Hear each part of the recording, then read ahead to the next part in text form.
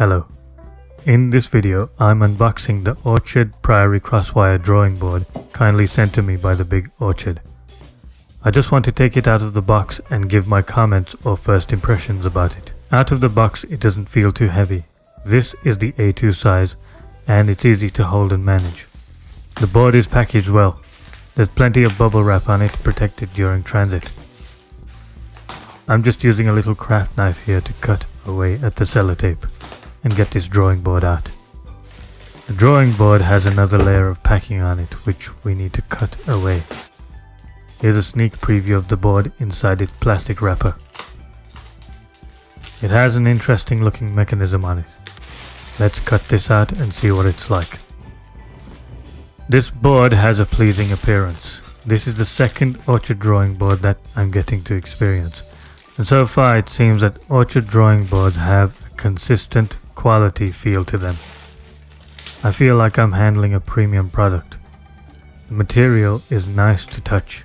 It's visually striking and it feels good to handle. Very solid. Here's a view of the drawing board from the back. Now I'm not trying to be funny, but I really like how this drawing board looks. The contrast between the black and white color schemes on the board really stands out to me. And if we examine it closely, you can see how well it's been built. Like it's been crafted with care and attention to detail. If you're coming from an architectural background like me, you know how we all have that sense of perfectionism in us, especially if you're technical. The mechanisms of this drawing board are set out well, and they're not crossing or scraping each other. You can see how the pulley system is wired. And we have this stand mechanism which I'm looking forward to try out. Here's a view around the outside edge of the board. You can see the hinges set perfectly in place. Okay, now I'm going to open the board. Listen to this. That's either loud or satisfying, depending on if you like steel mechanisms.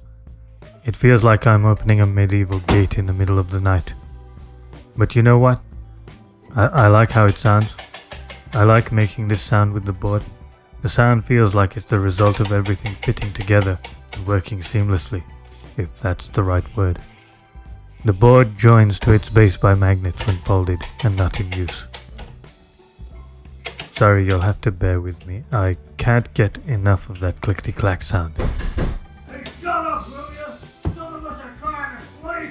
Ah, sounds like design done right. Here's the last view of the board from the back standing up. Here's what the board is like when you set it up to work on it.